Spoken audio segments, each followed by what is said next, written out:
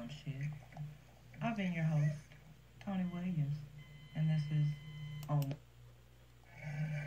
You are now listening to On One Radio, the talk show podcast station, bringing you the unfiltered news and information. This is Let's Talk News Report.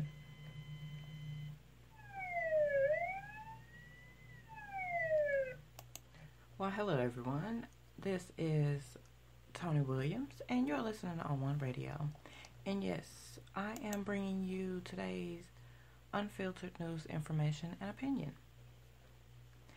Now, today's news is, well, everybody's heard this, about the Corona Stimulus Package Program. However you want to call it.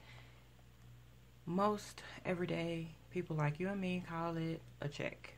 That's what we call it. Now, it was not that many days ago that this even really just blew up real big on the news and everything. And there are so many questions out there about it. Like, that's all I'm seeing are questions. Like, when are the checks coming? How much will they be for? How often will we get them? What happens if I'm on Social Security or disabled? What happens if I don't make enough to even pay taxes? So is it just for taxpayers and everything? But you know what? Those are all really important questions because it affects everyone. The coronavirus has impacted the entire world. Now, this news is mainly for the United States because that's whose plan this is and who it's for. Now, outside of there, I'm not sure. I pray for everyone to be safe and that their governments step up and possibly come up with a similar program or something better for them, because everyone across the globe does in fact need help, especially financial help at the moment, because everybody's pretty much on damn lockdown. Let's just be honest about it. Everybody's at home. Most people that have jobs, they either have to work from home or are basically temporarily suspended or temporarily laid off. You know, to the coast is clear. And we can't exactly get mad about it because those are human beings who fear getting it as well because they have families to take care of as well. So their health and safety does really matter in this case. So a lot of businesses are having to make different arrangements now.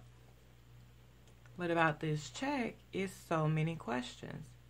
And you have people out there wanting to know, how do they sign up for payments? Is there a form? How will the government know where to send the money? What if I just moved? What if I just lost my place and I'm homeless? What do I do? Will low income people, have a place in this? What's really going down? What's really happening?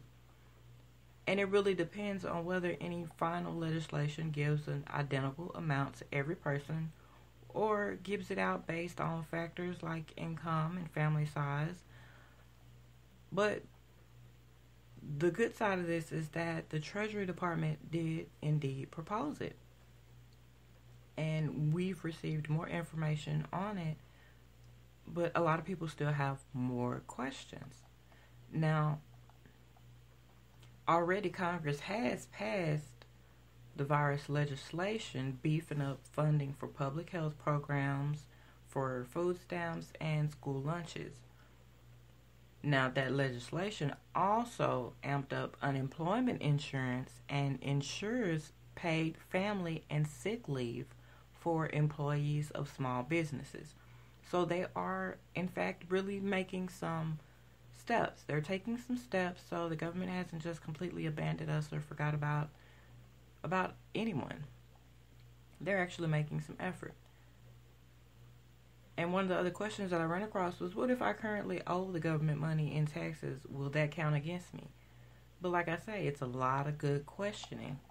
Now, recently, the last question has been, the most relevant question has been, who will be eligible for the coronavirus checks under the Senate's plan?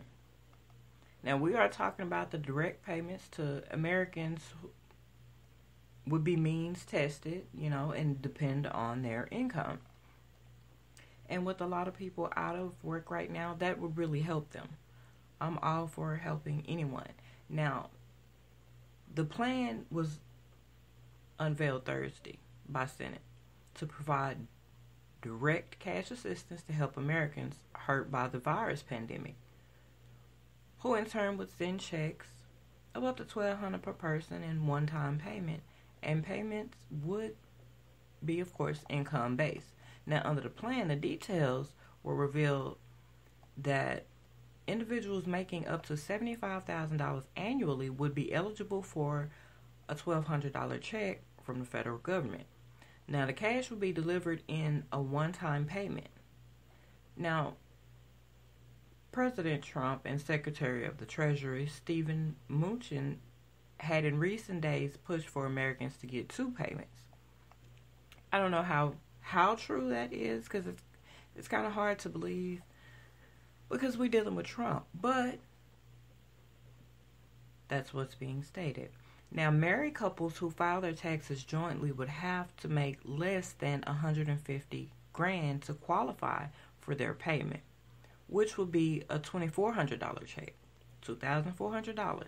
From there, according to McConnell's proposal, the payments would decrease.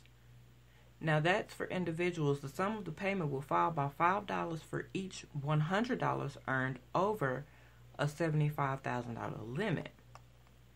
Now, the payment would phase out entirely for individuals making more than $99,000 annually, meaning people who make more than that would not get any money from the government.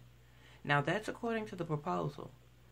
Now, for married couples earning more than $150,000, the payment would also decline gradually, and it would pretty much completely phase out for couples making more than $198,000. That's also according to the plan. Now, the checks, however, would reduce to $600 or $1,200 for married couples. For taxpayers who have little or no income tax liability, but have at least $2,500 in qualifying income. Of course, according to the GOP summary of the plan, which it still leaves a lot of questions. Now, individuals and couples with children would be eligible for an additional $500 per kid that they have.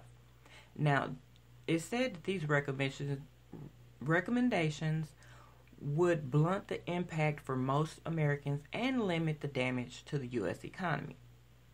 Now, that's based on the Senate Finance Committee Chairman, Chuck Grassley. Now, these recommendations wouldn't be the end of congressional response to coronavirus. Now, the income levels the government would review to make the cash payout determinations would be based on the 2018 tax returns, McConnell stated. So that kind of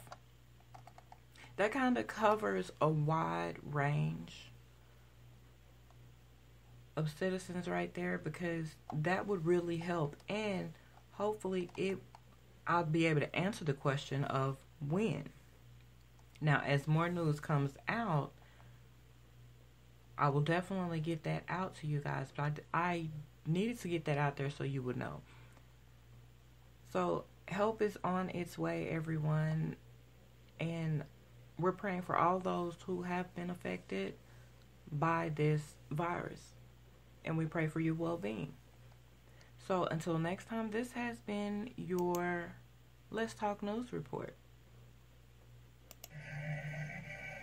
Thank you for taking the time to listen to the Let's Talk News Report. I wish you the best, and don't end up on the news over dumb shit. I've been your host, Tony Williams, and this is On One Radio, the talk show podcast station.